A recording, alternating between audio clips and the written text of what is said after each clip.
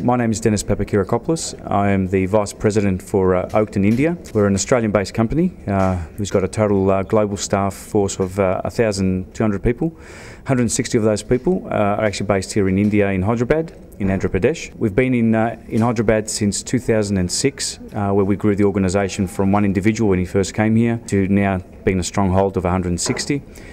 We deal in consulting and technology space within the Australian market, and we have our Hyderabad office as the captive, delivering services into that market. We've actually been, in this new office now for about 2 months, and it's got a capacity for us to grow up to 400 staff.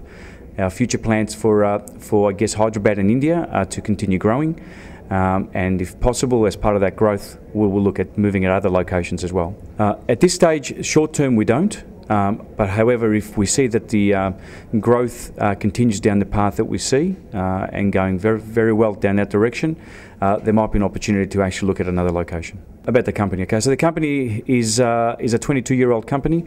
It started in Melbourne in Australia.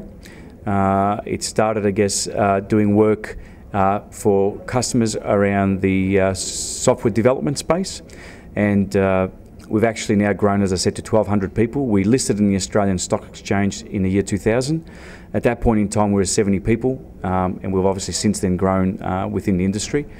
We provide services to all the utility sector, to retail, to government, to federal government, to the private sector as well, and those services are around IT solutions.